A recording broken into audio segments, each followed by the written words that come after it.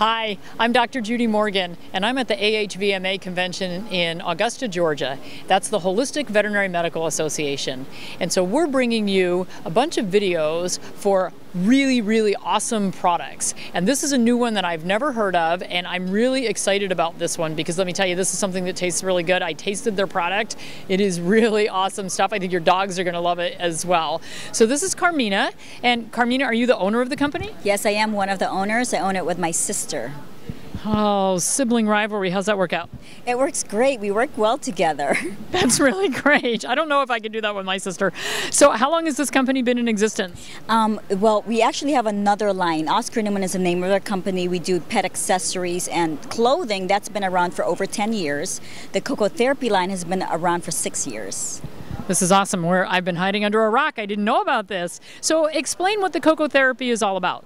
Well, Coco-therapy, the reason why we started Coco-therapy is because our family has been in the coconut industry for generations. So my grandmother used to make coconut oil in her kitchen, and we used to watch her when we were little, and to her that was her medicine cabinet. So everything that was wrong with us, you know, she would bring out the jar of coconut oil that she made. So we kind of grew up with it. And then as animal lovers, when we started taking our dogs to the vet, and my sister had a Yorkie with really severe allergies, and she was on prednisone for a long time, so we took her to a holistic vet, and she started us on coconut oil for our dog, which we thought, we've been doing coconut oil forever, and we didn't even think about... How did we miss this boat? Exactly. I mean, we knew the health benefits for people, but we didn't really translate it to animals. So that's how the whole thing started. So we thought, and we just, coconut oil and the whole coconut meat, coconut nectar, coconut flour,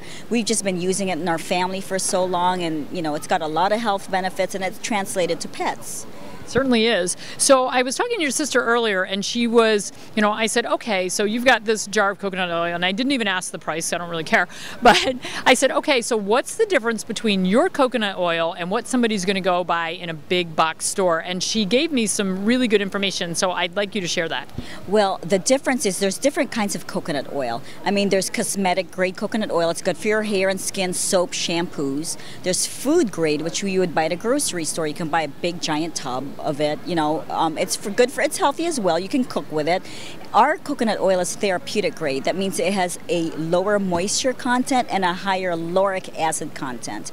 And the lauric acid gives coconut oil its health benefits. The only other place you can get lauric acid is in breast milk.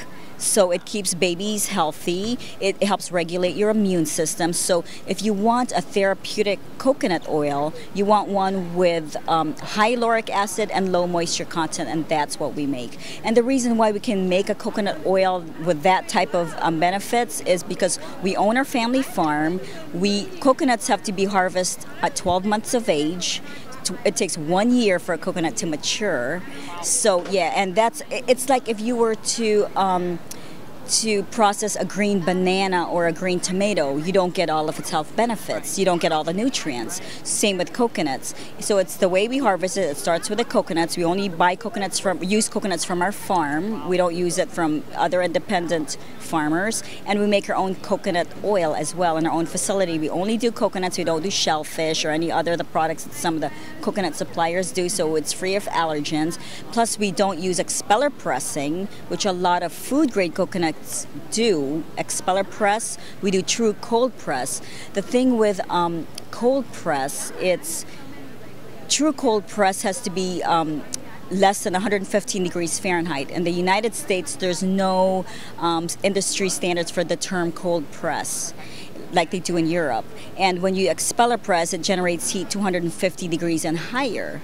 So it's not really cold pressed, it's not really truly raw, because in order for food to be raw, it should be processed less than 115 degrees.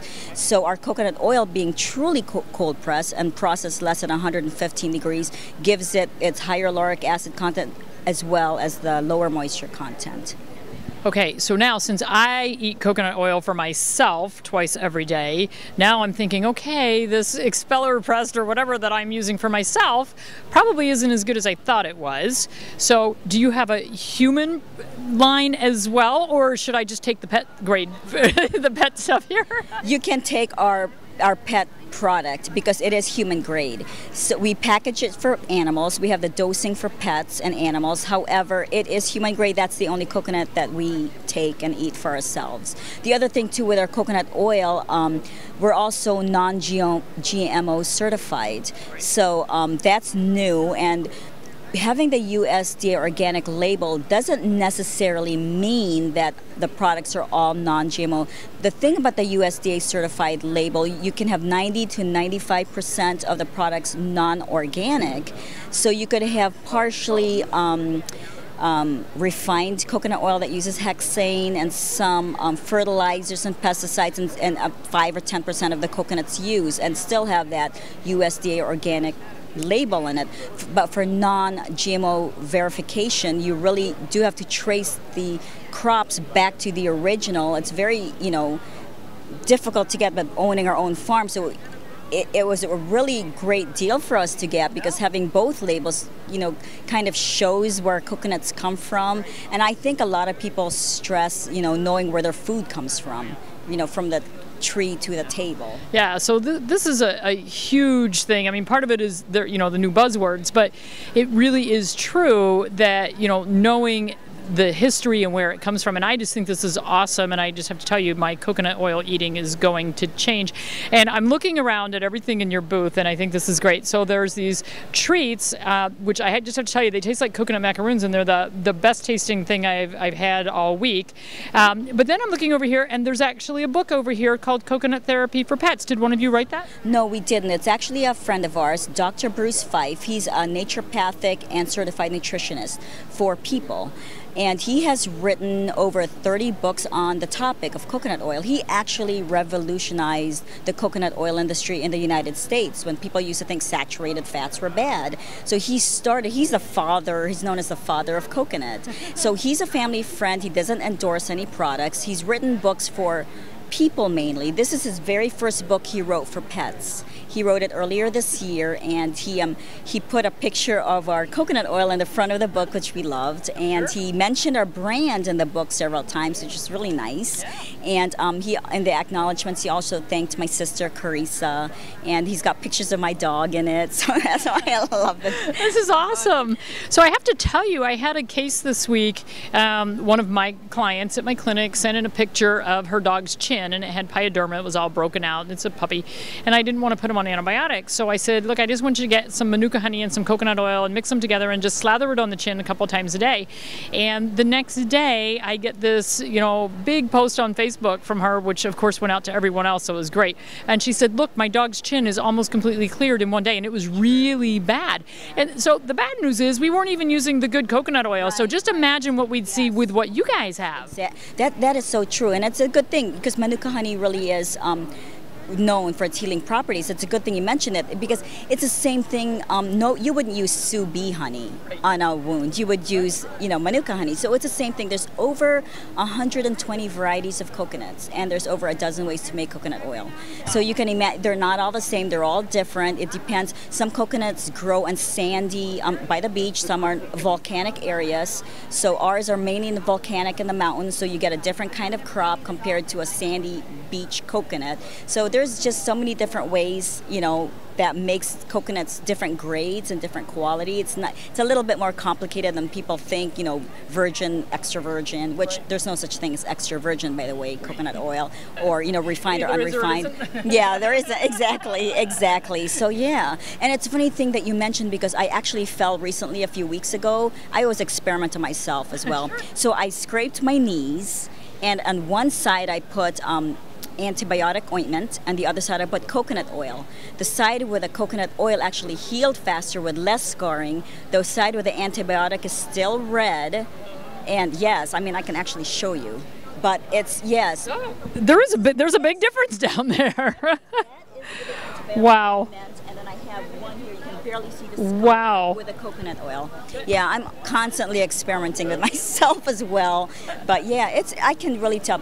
Well, we've been doing this since we were little kids, so it's something that my grandmother has instilled in us, and so we've seen the power of coconuts.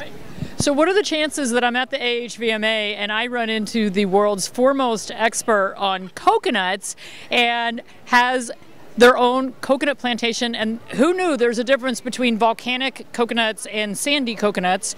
This was an education that was great. I'm so excited. So if people want to get your products, where do they go?